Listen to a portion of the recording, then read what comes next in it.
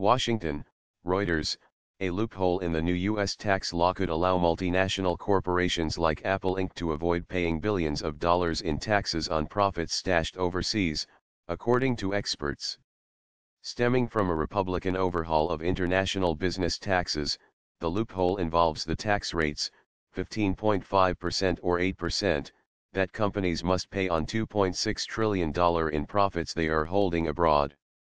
By manipulating their foreign cash positions, a determining factor under the new law, a U.S. multinational could potentially save money by shifting profits to the lower rate from the higher one, according to Stephen Shea, a senior lecturer at Harvard Law School. The savings could amount to more than $4 billion in Apple Euro trademark S case alone, he said. An Apple spokesman declined to speak on the record about Shea Euro trademark S analysis.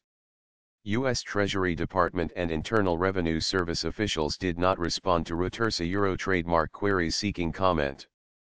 A Euro or ETHIS is clearly the result of rushed legislation, A Euro said Shea, formerly a top Treasury Department tax official. The sweeping Republican tax law was President Donald Trump a Euro trademark S first major legislative triumph since he took office almost a year ago. Rushed through Congress, and approved over the unanimous opposition of Democrats, it took effect this month, delivering tax cuts and tax code changes that large, U.S.-based multinationals had sought for years.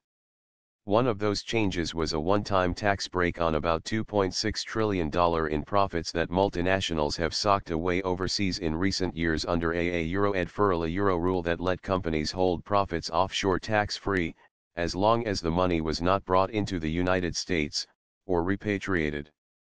There is no such deferral under the new law, and accumulated overseas profits will now be taxed at either 15.5% for cash holdings or at 8% for more illiquid investments.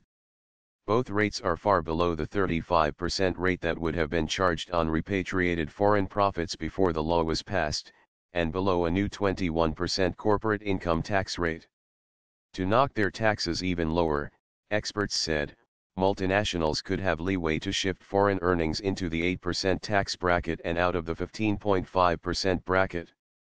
A Euro or even before the legislation was unveiled in November, multinationals were planning to convert cash to non-cash assets, although it wasn't a Euro trademark T entirely clear what would constitute cash for this purpose, A Euro said Reuven Aviona, a leading tax expert at the University of Michigan Law School.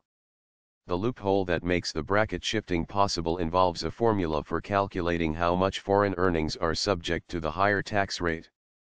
The benchmark is a company Euro trademark S foreign cash position, calculated as the greater of either the average of the past 2 tax years, or the cash balance at the end of the last tax year begun before January 1, 2018.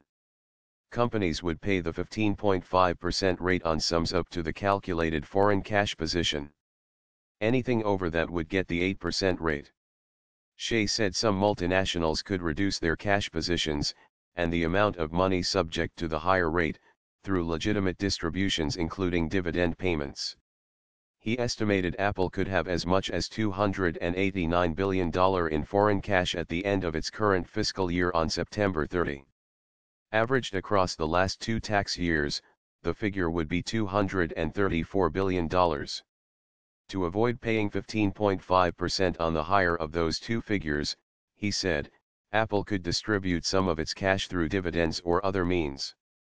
Reducing its 2018 position by $55 billion to the lower, 2-year average would save the company more than $4 billion in taxes, according to Shea. The new law says transactions meant principally to reduce taxes due on foreign profits can be disregarded by U.S. tax authorities. But tax experts said this anti-abuse measure does not apply automatically, and that corporate tax lawyers could argue it does not apply to legitimate corporate actions.